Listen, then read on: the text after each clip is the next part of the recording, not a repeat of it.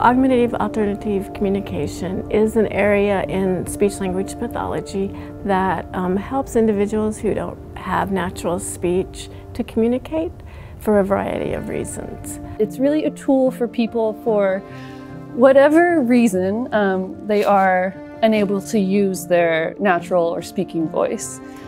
So we have a variety of devices that vary from low tech, so maybe like I push a button and it says a word, to more high tech, something that looks similar to an iPad.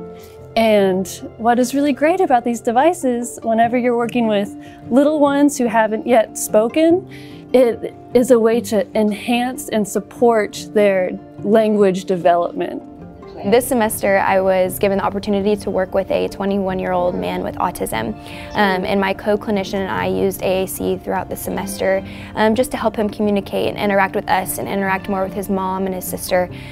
He does have verbal language, but it's not what one would consider functional, and so his mom, was concerned with not being able to understand his ideas or understand when he gets frustrated. And when I say this guy is smart, like smart is underestimating him. He has so much in his brain that he just isn't able to communicate using his verbal speech.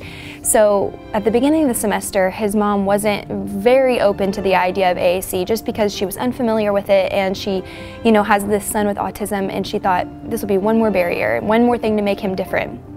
As the semester progressed and she saw he was actually communicating more with the use of the AAC, she came to us probably a few weeks ago and said, okay, I want you guys to help me get a device for him because I think it will be beneficial and I'll be able to communicate with him more. I think the biggest thing that I have learned, especially at my graduate program here at the University of Tulsa, with speech and language pathology in general, is that this is a field where we help so many people, and we need so many people to make other human connections. So even though it's hard and difficult, you get to really be a part of someone's life, and you get to impact them in ways that are unimaginable. From being able to request things or say no, to enjoying a meal with their family, and even just having shared social connection. Speech-language pathology, it is all about communicating with one another, and I think as human beings, that is something that is at the cornerstone or the bedrock of what makes us human, this need to feel connection with one another. And there are some people who, for whatever reason, have obstacles or barriers to being able to communicate and connect with others. And speech-language pathologists, we help with that. We help people engage with the world around them. I'm especially interested in AAC because the whole thought process, and this is true in all areas of speech pathology, is you're looking at what the person can do. And that is especially the case in AAC because you're looking at everything they have the capability to do, and you're focusing on that to get them to a place where they can function in areas that are not so easy for them.